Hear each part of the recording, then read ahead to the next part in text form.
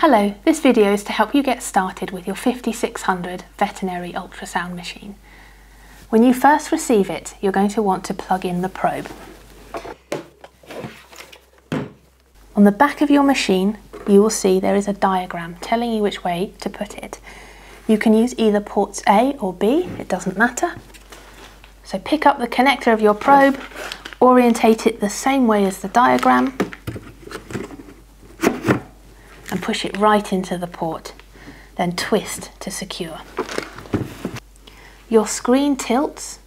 You also have a light you can press if you're scanning in a dark room. It'll illuminate the keyboard for you. To power on your machine, press and hold the on button. Not a single press, it'll do nothing. Press and hold. Once your machine has powered on, there's one thing you may want to do before we get started.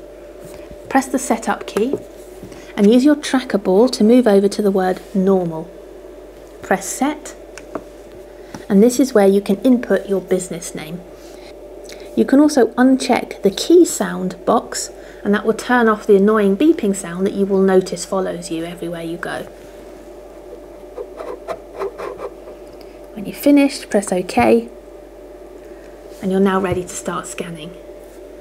The main controls you're going to need to understand are gain, depth and frequency. These are taught extensively on our courses, but if you just want to get started quickly, let me show you where they are. Gain is here. You can turn that up to amplify the returning signal, gives you a brighter image on screen, or turn it down to make it darker. Your depth is here where it says function.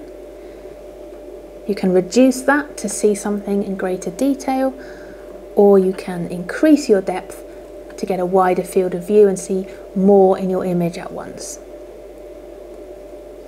Your frequency button is on the right hand side of the keyboard here. If you press that, it will cycle through your various frequency options. You'll want low frequencies for larger animals, and you tend to be able to use higher frequencies for smaller, more echogenic patients.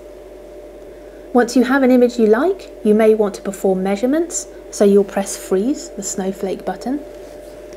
And if you're performing standard abdominal measurements, it's the measure button that will give you access to things like distance, trace, ellipse.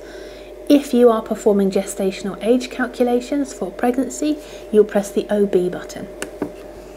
When you press that, you'll see a range of species come down the side.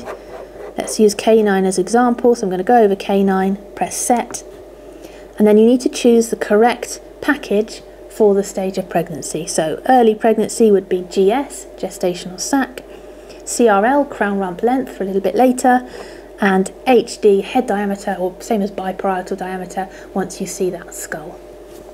With your image frozen, you can also save stills by pressing the iSave button, and you can access those later by going to review.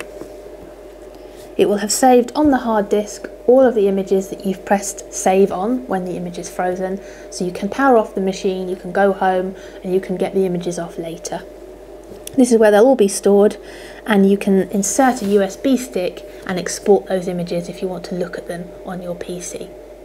Remember, this ultrasound machine does not save video clips. A lot of people will film using their mobile phones, but if you want a machine that will store actual cine loops of your ultrasound scans, then you're going to need to be going for something more like a Scan X.